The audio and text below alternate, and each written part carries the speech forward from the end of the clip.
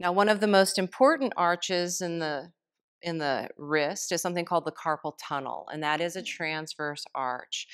And that's actually formed by the shape of the carpal bones, the wrist bones, and we have 8 in each wrist.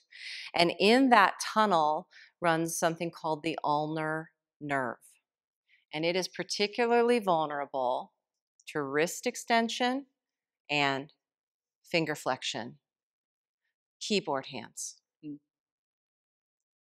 And what can happen on the mat, especially when we kick the weight, when we're bearing weight in our hands, our wrists, when we push the weight onto the little finger side of the hand, we can actually compress that nerve.